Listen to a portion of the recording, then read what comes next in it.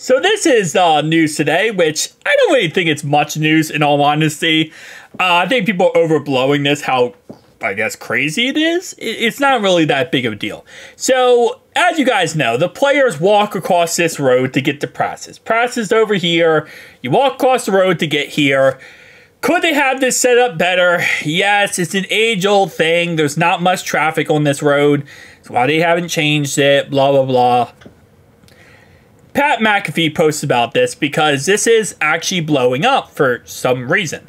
So pretty much what they do is when they walk across the road, there's a cop right over here, okay? He blocks off he stands in the middle of the traffic so people don't go past him and the players can walk and do whatever they want, you know, across the street like this. You'll see he's right here. While some lady, I guess she didn't understand what the cop was doing or why the cop was standing there. Not sure how she got confused in this situation, but she ends up she keeps driving. And by the time she even comes in the picture right here, you can see her car right behind this little light thing. Chase and T are both on the sidewalk. This is why this is a nothing burger in all honesty.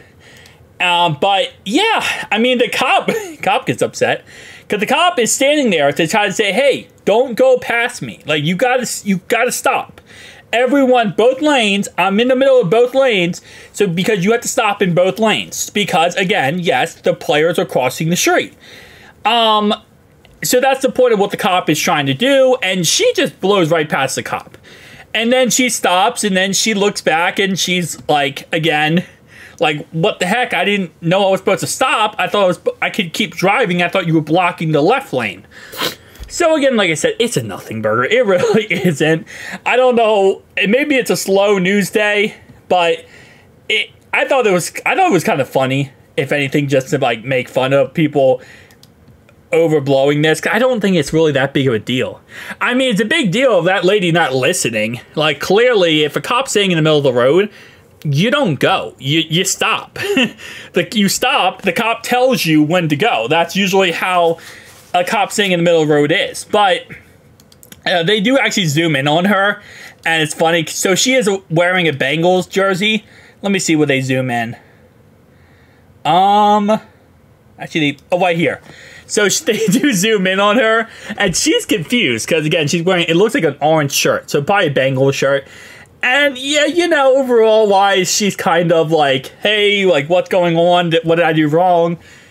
Yeah, you can't go. You got to stop when the cop's in the middle of the road, and clearly you can't just blow past a cop, okay? That's kind of the no-no situation because the players are walking across the road.